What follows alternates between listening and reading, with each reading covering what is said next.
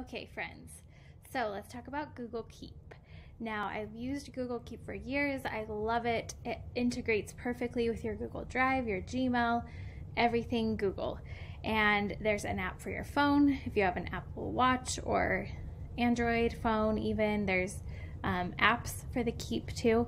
And so it can really help you keep organized, and heaven knows we all need that.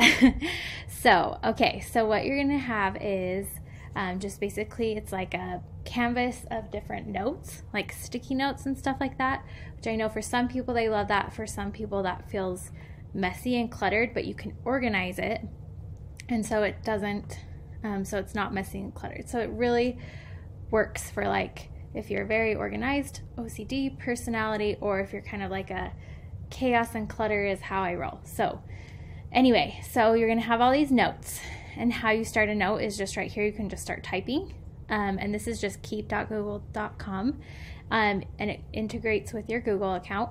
You can start a checklist note, which is like these ones right here. The regular note is like this one. If you're just like typing random ideas, if it's a to-do list, it's like this one. You can start a note from a drawing. So if you're one that you're just like to draw, or you have like an iPad and you want to just write the notes with your pencil, your Apple Pencil, or things like that, you can do that. You can also start a note from a picture. You can also start a note from a Google Doc or anything in your Google Drive. So I'm going to flip to my Google Drive real quick and show you. Here's my Google Drive. So if I wanted to start a Google Keep note, you're going to have these icons on the side, and you can just click it and pop it open. Those icons pop up on Gmail, on Google Calendar, on any of, if you're in a Google Doc or a Google Slide. And so you can see maybe I'm in this back to school pack from Lucky Little Learners, and I want to use this, but I want to add it so I don't forget that I want to use this. So I want to add it to my Google Keep.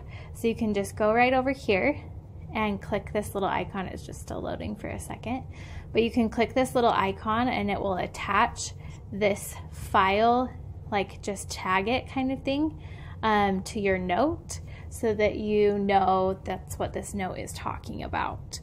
So you can just start a note right here, and you can see that back to school pack is linked right there, and you can just type a note of like, oh, on the first day of school, maybe this note is like your first day of school plans.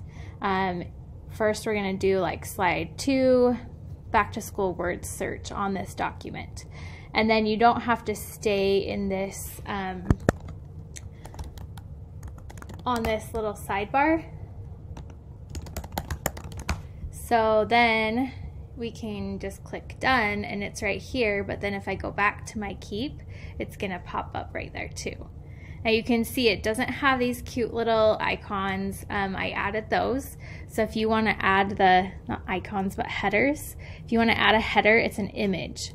So what I did is I was in PowerPoint and I just typed up some words with that gradient text hack I showed you the other day, and then I just screenshotted, or you can save it as an image. If you just right click on it, you can save it as an image, as a picture, or you can just screenshot that area, and then you can add it right here, this little image button, and find your image and pop it in there, just like that. And then if you want to change the color in the background, you have this little paint palette. These are the only color options, so you're a little bit limited there, but it's still more fun than just the white. So you can change the background color right there. And then what else I'm going to show you is if you want to add a collaborator. So if you want to add another teacher on your note, if this is like team ideas or something, you click this little add collaborator and you just type their email address and you click save. That also works for students. If your students have Google accounts and it's a note that you want to share with a student, you can type their emails here too and add it to their email. So that's kind of fun too. If maybe you have like one of these that's like logins or links or something like that, or like your Zoom link, and you can just send it in a note to the student and add them. That works too. You can also add a reminder. So you can schedule it to remind you and say at a certain time, at a certain place, at a certain date and time, things like that. I love this because I always forget things. I remember them at like 10 p.m. when I'm going to bed. So that's really nice too. And then if you don't want it anymore, you can archive it. So it's just out of your way. So that's really nice. To get the little checklists, you're just going to come here to more and show check boxes, and that makes everything a checklist, which is really nice. You can also add labels. So if you have a bunch of notes that are like for students, you can add that label, and now I can go on any of these other notes and add that label for students, or if you have a label for like that you're sharing with maybe your aide, and so you can add the label for the aide, or you can play around with that so you can what labels that you want. When you click on the note, you can pop it up bigger so you can read it more clearly. You can organize these if there's like things under checklists under another item, you just drag it over, or there's a keyboard shortcut like that. And let's see what else I need to show you. Oh, the pin. So if there's some of these notes you want to always be first, because what it does is the last edited note is going to be show up first on here. But if there's some you want to keep first, you can just click the little pin and it will show pinned notes up here at the top. So you can keep these ones always there first, which is really nice, and they don't all just get lost in the mess of ramblings and notes and stuff. And you can also get rid of the check boxes. If you decide, okay, this isn't one that I need check boxes, you can get rid of them. And you can also copy to Google Drive. So if you start taking notes, like I do this all the time, I start taking notes during like a PD or a meeting or something, and my notes, I don't want to always live in this keep, then you can go to the 3 dots and copy to Google Docs. And so it will copy everything you typed and over to a Google Docs that you can save in your Google Drive, which is really, really nice. You can delete the note there too. You can add a drawing. So this is really fun. You could share for student-wise, like you could share a note with a student and have them add a drawing showing like their math. This is like a digital whiteboard sort of thing.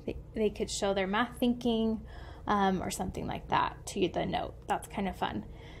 And yeah, so another thing I wanted to show you is how it looks on the phone and the watch. So go ahead and keep watching and I'll show you that. So Google Keep on your phone. On the iPhone, it looks like this. And I know the app's available for Android, but you can see the notes here. You can see it's syncing right with my computer, what I do right there. You can check things off on your phone. You can search your notes. If you can't remember, like, oh, I know I typed somewhere about this, you can switch to a list view. That is just like an endless scroll right there. And then when you're in a note, you can still pin it, you can still add a reminder, you can still archive it, you can still add more information to the note. And also this little plus in the bottom right corner, you can click it and add more notes.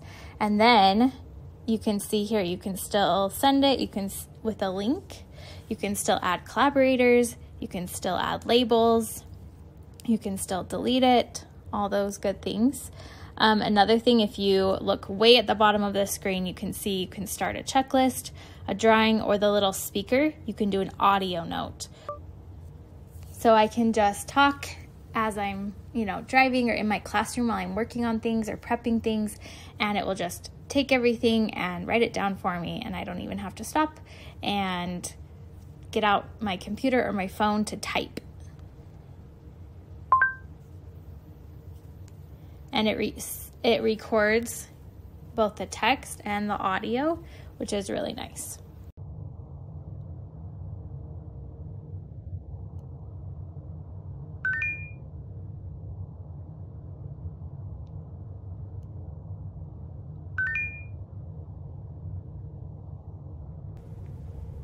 One other thing you can do is make copies of notes. So let's say I want to share this with someone, but I also want to have another copy that's my own.